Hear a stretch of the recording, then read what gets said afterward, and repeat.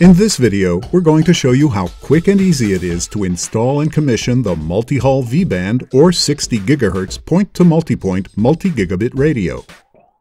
A MultiHaul point-to-multipoint system consists of a base unit serving as an access point and multiple terminal units or CPEs. It uses a beamforming integrated antenna to auto-align, making installation a lightning-quick one-person job. The beamforming technology combines a wide 90-degree scanning angle with pencil beams, maximizing coverage while minimizing interference. Additional base units may be installed to achieve 180, 270, or 360-degree coverage.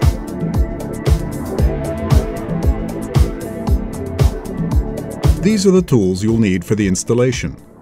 A 13mm hex socket or equivalent open wrench to open the MultiHaul caps, a medium head Phillips screwdriver to ground the MultiHaul, a 7mm hex socket or equivalent open end wrench to mount the bracket and the MultiHaul unit.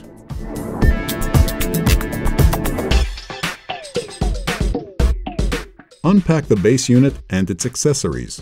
The box contains the radio, a pre-assembled mounting bracket, PoE injector, ground cable, 3 sets of protective all-weather shells, and 2 self-locking bands.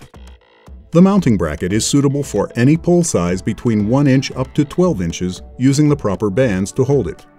We supply 2 scalable self-locking bands suitable for a maximum pole diameter of 12 inches.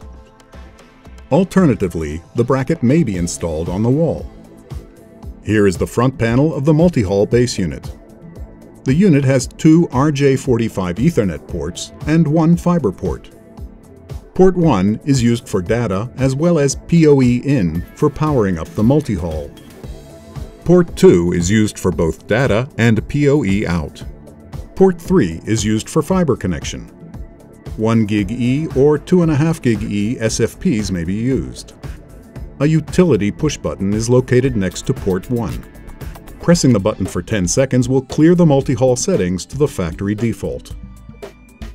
Install the mounting bracket to a fixed and stable reinforced steel mounting pole with the self-locking steel bands according to the pole diameter using the 7mm hex socket tool. The MultiHaul antenna sector coverage is 90 degrees horizontally and 20 degrees vertically. Optimize the azimuth alignment by turning the mounting bracket left or right, targeting the center of the 90-degree sector. Once the optimum alignment is achieved, fasten the bands to secure the bracket to the pole. Unlock the 4 elevation lock bolts in order to allow free movement of the radio. Optimize the elevation alignment, and once optimum alignment is achieved, fasten the bolts to secure the radio. Should higher vertical angles be required, use Siklu's EH-MK-SM mounting kit, which allows for up to plus or minus 60 degrees of elevation. The MultiHaul may also be mounted on a wall. Disassemble the mounting bracket from the radio and attach it to the wall using suitable screws. Reassemble the radio to the bracket and fasten the bolts to secure the radio. Note that there is no horizontal panning when mounting the bracket on a wall, so the remote end must be within the 90-degree scanning range. Once optimum alignment is achieved, fasten the bolts to secure the radio to the bracket.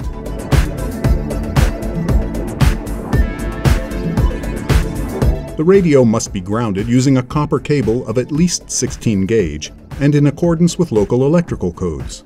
All cables connected to the radio should be shielded and terminated by metallic connectors. Cables should be outdoor grade Category 5E or above with UV protection. It is recommended to use surge protectors on the Ethernet cables to protect them from surges caused by lightning and from power fluctuations. Indoor and outdoor surge protectors are available for purchase from Siklu. 3 sets of protective all-weather shells are provided in each box.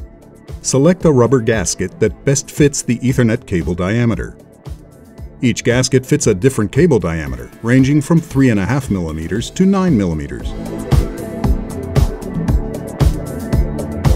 Note that the rubber gasket is spliced and can be assembled on cables with connectors. Connect the Ethernet cable to port 1 of the radio.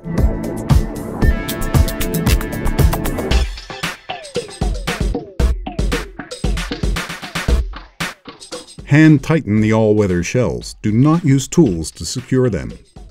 The radio can be powered on using the PoE injector connected to port 1 of the radio. Plug the Ethernet cable into the data and power port of the PoE device. The power LED lights orange and then blinks green until the multi-haul is fully booted, a process which takes about 30 seconds. Verify that the power LED is green, indicating that the multi-haul is on.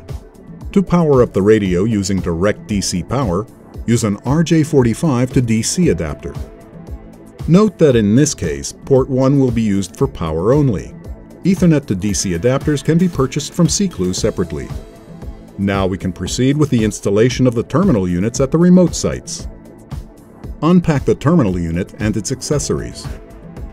The terminal unit box contains the radio, a pre-assembled mounting bracket, PoE injector, ground cable, up to 3 sets of protective all-weather shells, and 2 self-locking bands.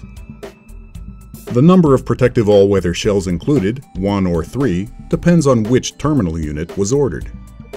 When installing the terminal unit, point it at the base unit. Remember, the remote base unit must be within the 90-degree horizontal and 20-degree vertical scanning range of the antenna. Optimize the azimuth and elevation alignments the same way you did for the base unit. Once optimum alignment is achieved, fasten the bands and the lock bolts.